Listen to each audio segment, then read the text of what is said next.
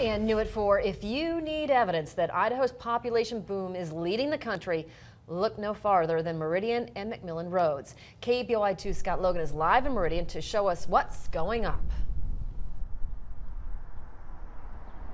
If you drive by here, well, it really hammers home the point about growth in our state. This is one of the largest apartment complexes being built in Idaho.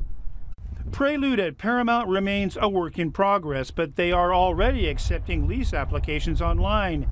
The entire project, with 21 buildings and 280 units, will be completed in summer 2019, but the first phase of 50 units will roll out this fall. The owner and developer, Pacific West Communities, says the apartments will appeal to singles, families, and senior citizens.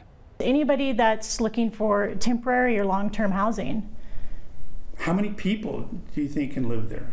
Well, there's 280 units of 1, 2, and 3 bedrooms, so we would expect maybe up to 300 to 500 people. Just depends on whose family size and who's going to live there. The rents range from a 1-bedroom, $1,015, all the way up to the 3 bedrooms at $1,450. This apartment community will have barbecue areas, playgrounds, a pool, plus a pet area with a pet spa. And with the population boom in Idaho, the developers of Prelude at Paramount say they're meeting a growing demand. People are looking for temporary housing or long-term housing depending on their need, and moving into Idaho, we're seeing a lot of people, and so as long as the need exists, we're going to build housing.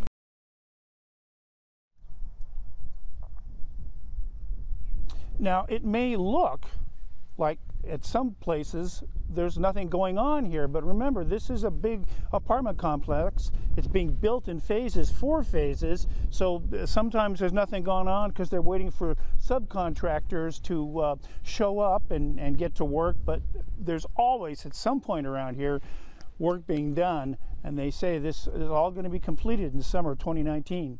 Live in Meridian, Scott Logan, KBOI2 News.